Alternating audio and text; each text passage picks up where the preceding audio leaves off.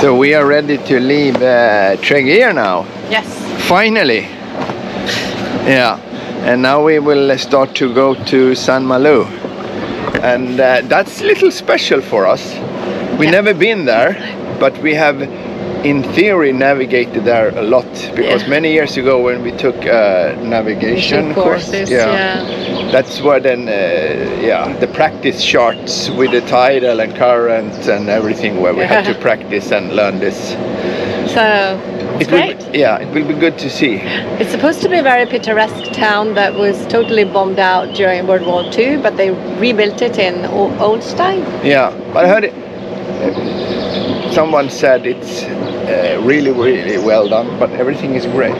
Is it grey? I heard. Oh, okay. We will see. 50 Shades of Grey then. Maybe. Maybe. What was his name? Grey, maybe. Yeah, something grey. I don't know. We haven't read it. We haven't watched the movie. No. Okay. Oh, have you? We're leaving now. Yeah? Yeah, on our way. Pantala is in front of us there, and hopefully it will be a really good sail. Maybe quite close to the wind, but good wind, and current 1/3 of the way against us, 1/3 no current, and then we will be flying in the end. Yeah. And this will be really good. And yeah. So this feels that we are leaving for real now. Yes. We have been sailing around Brittany a little bit here, but yeah. But now we're leaving. For good. Maybe one day come back, time. but I hope we'll can stay away from here. Yeah. I hope the sun will clear up. Yeah. Because you almost look like when you were sailing in Svalbard there. You have your thickest woolly hat on. Yes, but it feels like... But that one is new for this year. Yes. And you made it yourself. Yeah. Yes. That's good. Made one for you too. Yes. Here you can have a look at mine. It's really good. And it's nice when it's like this. What did you say? Have they slowed down? Yeah. The boat in front of us, so you had to adjust the speed. We are racing with Pantala. Or by engine racing. We are going together to Saint-Malo. But this season we also got some cool new glasses we bought in France with blue mirror, and they are like this, what do you call it, progressive glasses or bifocal or whatever. So it's nice for us so we can see everything on the plotters and everything. I think we look cool, don't you? I'm not too sure. It is your woolly hat that makes you cool. At least I got mine. Yeah, I just lost my woolly hat. The one I showed you, the nice one that Jeanette gave me. I lost it. Yeah, it's a little bit windy here, and but we are doing really, really good now.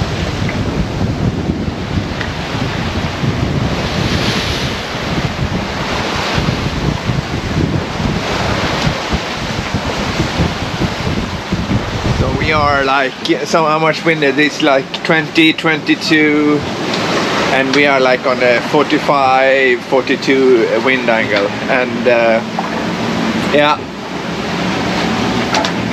but doing good speed, so we are happy.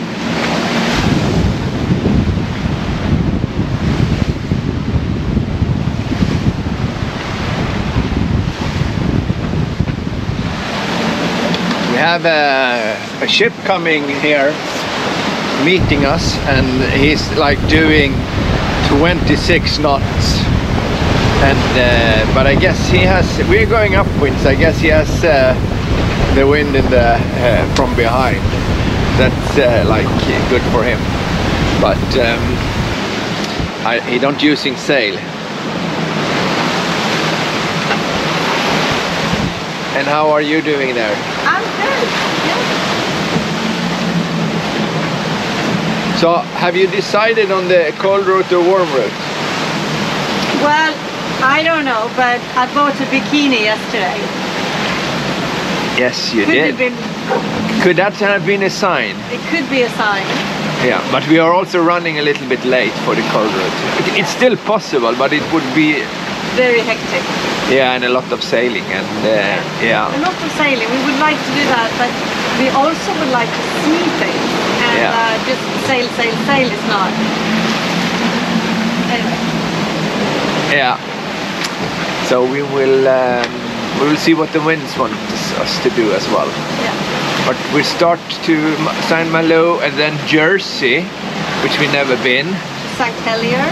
Yes, and then fueling, and then hopefully we will downwind to Scilly Islands. Yeah. So here comes TSM Windcat. I guess you can see him coming over there. He's doing like 26 knots coming down. He's rolling quite a bit. Yeah, really fast. England, Iceland. So we are down there in Brittany now, and we are sailing from Tregear. He's there. We tacked a little bit, and then we go down to Saint-Malo there, and you can see our friends Pantala.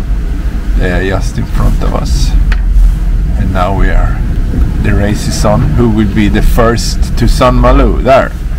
And they close the gate into the harbor there because it's a lock into the inner harbor there at 1.5 hours after high tide, and that is like 9:30, and so we have like 5 hours there. So, but we should have a couple of hours to our favor.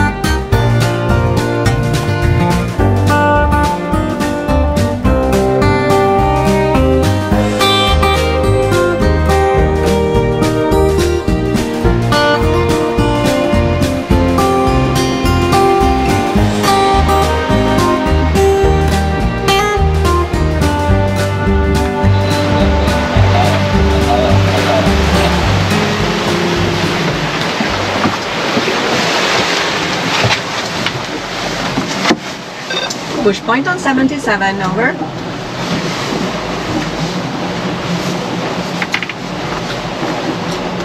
Pantala, this is Bushpoint, over. Yes, when you go through the wind farm, be looking for buoys because they have downwind of the wind farm construction. There's a bunch of buoys that we didn't see right away, but just keep an eye out. Over.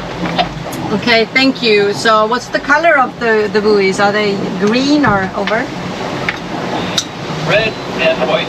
Over. Red and white. We will keep a lookout. Thank you very much for the forewarning. Over. Yeah, we are getting closer to a wind farm construction here, and they just called us up and asked us to change our course a little bit because they thought we would be too close. We have a bunch of them out there, and one just in front of us. Yeah. And you took the call, and the first guy we didn't understand at all. No, Yeah. I think he was speaking French only. You think? Maybe it was Inspector Clouseau. Yes, but now our buddy boat, Pantala, called us up and said that there are some buoys around here as well that we need to keep a look at. Red and white. Yeah, boys. Boys. Boys. In Sweden we say boy. Boy. Boy, boy. So you're having a fika now?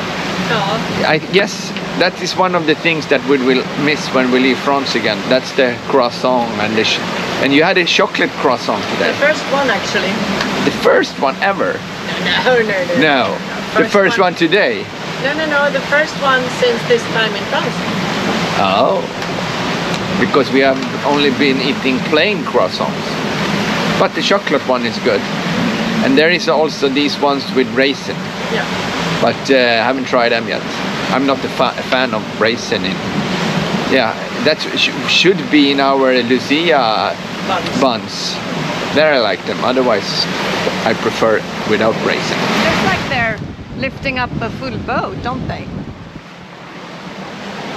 Have a look out there. It looks like a boat on stilts. They just push something down, and so the depths where they are, it's like 30-35 meters. So I guess maybe it's possible. No idea. See if we can find somebody to ask. That's probably one where they build the foundation or base for the windmills over there, and then the mountain there, because they are building quite a few out here. The wind picked up a little bit, so we have like gusts about 30 now, and we have constant 27, and but you are all right. Yeah, but it's a lot. Yeah, it's quite windy now, but we have like 1.5 hours to go, so it's just to push it, and then you can have your anchor ram.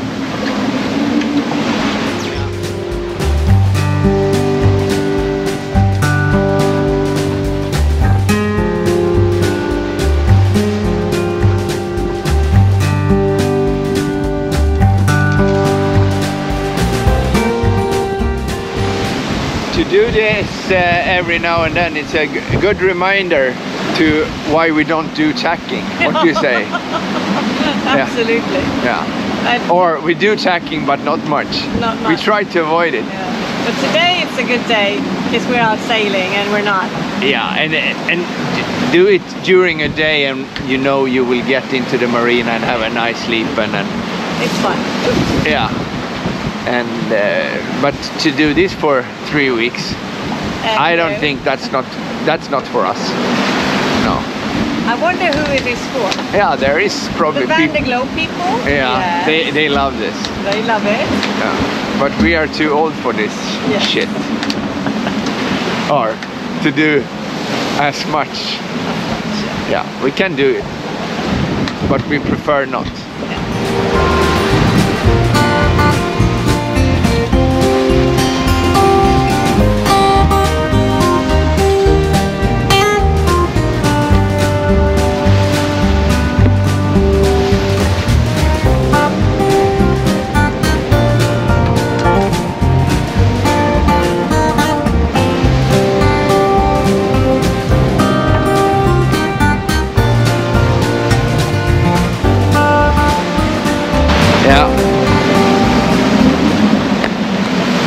30 knots upwind. That's for someone else.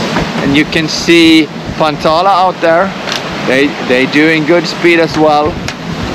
And I guess we will have an anchor drum together with them when we come in. Yeah.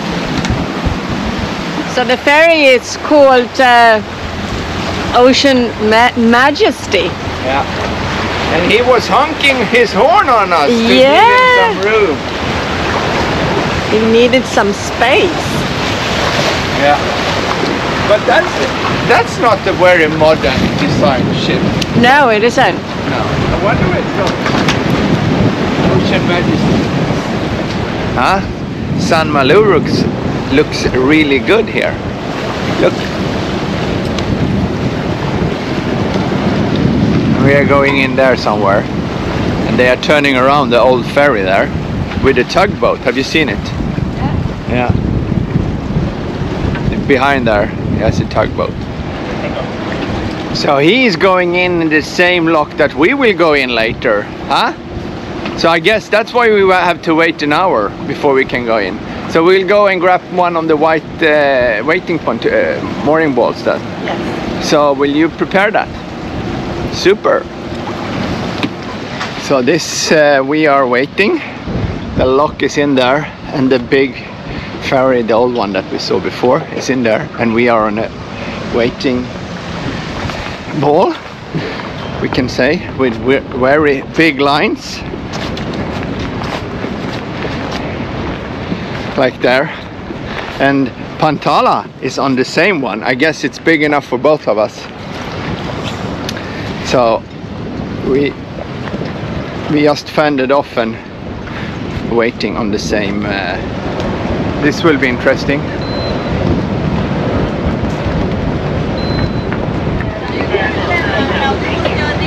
We wait until they have come a little bit more, so we can come with speed. We are in at where are we? Saint-Malo now. Yeah. In the marina, and I can say you, it was a total chaos coming in. Yeah. No organization. No organization. The locking was it was, and then we come to the marina, and there was like a chaos here as well. Yeah, chaos. But we are here. We're here. The anchor drum is Served. Served, and yeah, why not? Why not? And the sail was interesting. Yes. So lots of wind, 30 at times. Good Yeah. speed. I think we had a top record of 11.4 with current with us, 2.2 knots. Yeah, cheers. Yeah. No, so it was a good day on the ocean, so to say, but I don't want to do this for day in end, so whatever, but a day is good. Cheers. It is a beautiful morning here in Saint-Malo, in the marina there, and I have also recovered from the suffering of the chaos that was inside the loch. No, not the loch, the lock yesterday, and where we were like pushed into the wall, and we made a little mark on Bushpoint. I will show you if you can see here. There you see, on the corner there, because it was total chaos in the lock chamber, and big boats, small boats, and one of the bigger boats used the stern thruster just as we passed him, and we were just pushed into the wall, and I scraped the corner there. I guess it felt really bad, of course, but I guess this happens, and I'm really happy that we have an aluminum boat. Otherwise we would have to do something. Yeah. But we'll do a little walk on the wall, around the city. So this city was totally bombed flat during World War II, and then they built it up again, and it looks pretty good. Yeah, you can see the entrance of the wall there. So it's a walled city in there. So and you are supposed to be able to walk the whole city around. So that will be today's adventures. Yes. So doing the tour here, walking towards the walled city there. But we found out that the boat over there, you see the black one behind there. Now there comes the bus, but the one there, that is the ship that was in the first Pirates of the Caribbean, and I think it's called the Grand Turk, the Big Turk or something like that. So kind of a movie star in the first Pirates of the Caribbean movie. Jeanette, did you hear that the Saint-Malo as Monaco has their own flag? Oh really? Yeah. So it's up there. I guess you can see a little bit of it. Hopefully we'll find a better picture. So it's, the bottom is blue And the cross is white. Fredrik, Yes. here's a good view of a Do we have a flag? yes, we have a flag. Oh, we have a flag over there. This is how it looks. The Saint-Malo flag. Huh? Saint-Malo, actually. Saint-Malo. Saint-Malo. And it's called Saint-Malo because of the monk, and he was... He was Mahoney. No, Mac Malo something. I guess you can see here the difference. So this would probably be an old part, the bottom section, and this will be a new section. Yeah, we were really lucky. But the dollar was strong, so we paid the VAT, Swedish VAT, so we could get 20%. Yeah.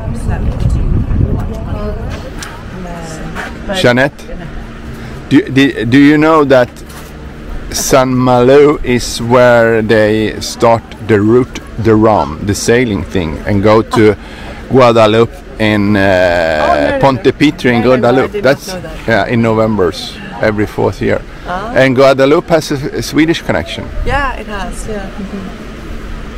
Do you want me to tell you all about it? Yes. When so we got, it was owned by Sweden. or it came with the king, with the French king that came with the French king that we picked up.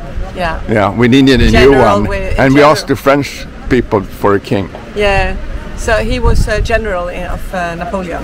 Jean-Baptiste Bernadotte was the first Bernadotte in Sweden, and he kind of owned Guadeloupe. But we never had it because we never had it. But he sold it back to the French, and so he got a lot of money. And that sack of money he brought to Sweden, and then he could be king. Yeah. Kind of. So you could buy. It's called the Guadeloupe. Interest. They have paid interest for many years. So they have paid interest. They have received interest. The royal family in Sweden for many years. I think it ended in the 80s or something, and it all started in 1809. Kind of. They stopped and listened to the music here playing. It's so beautiful here. So we are at the end on the wall city here. You can look the beach. It's a long beach and wide.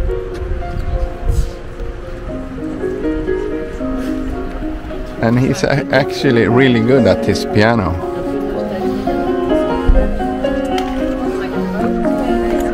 You're trying to find out I am trying. if he's a relative of the famous Gottschalk. No, I'm not there So now. Jeanette, you just said this hotel is famous. Yeah, and probably for the dish. Chateaubriand. You see, it's called Chateaubriand. And we have to look, I guess we have to look that up to be certain so we don't trick anyone. False information. Yeah. And here you have Hotel de Ville, which is not the hotel of the city. No, that is the city hall. That is the city hall, but you could believe that it's a hotel. The first time I came to France, they have always a Hotel de Ville in every city. Oh, that's so funny. It's a big hotel chain, Hotel de Ville. So we learn the thing. So you see, this is like an upside down gun, and Nat here just told me how it all works. Well, Yes. when they were, It's called the Bollard. the old worn-out Bollard cannons. Yes. Were the long cannons that you could stick in the ground and you'd still have something tall enough to tie up to. And so, Where do they come Bollard? because that's the kind of cannon. There's different kinds of cannons, and the Bollard cannons are the long cannons that have a very long bore. Whoop! Here's a car. And then that's why we use that word today. Bollard cannons and put them in the ground to tie up a boat. But now anything that sticks up out of the ground and you tie up a boat is called a bollard. Yeah. And I think I believe this guy. I don't think he already made this up because he is an archaeology or archaeology or what's the word? If you're an archaeologist. I was an archaeologist. Archaeology. Okay. Perfect. So I believe you.